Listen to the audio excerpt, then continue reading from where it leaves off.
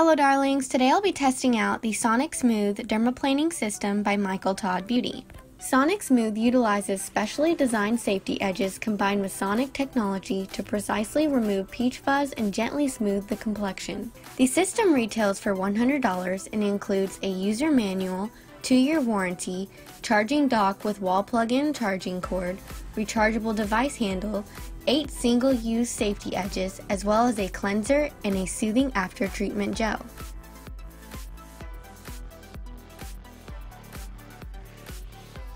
It's recommended that you first prep your skin with the Honey and Oat Gentle Daily Cleanser because the system is most effective on skin that is clean and dry. For this demonstration, I'm rinsing it off with a wet towel and then patting dry with a clean towel.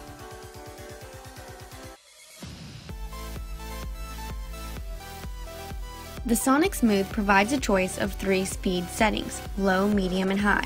Since this is the first time I'm using the SonicSmooth, I'm going to be using the lowest setting.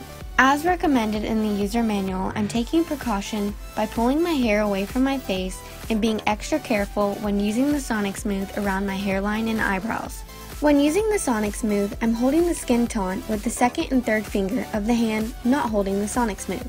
I'm starting near the 2 fingers which are holding the skin tone and gently gliding the SonicSmooth at a 45-degree angle along the skin, moving away from the fingers. I'm angling the SonicSmooth to fit the natural contours of the face and gliding over the skin from the hairline towards the center of the face.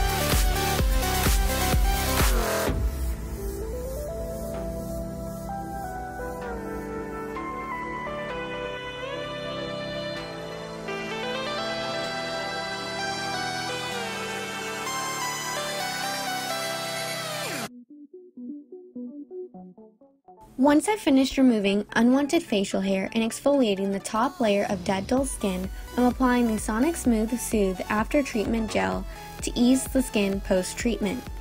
Overall, I'm extremely happy with the results from using the SonicSmooth. I can instantly tell that my skin is smoother and softer. I would definitely recommend the SonicSmooth by Michael Todd Beauty for anyone who's interested in safely and effectively dermaplaning in the comfort of their own home. Thank you all so much for watching. Don't forget to like, comment, and subscribe. See you next time!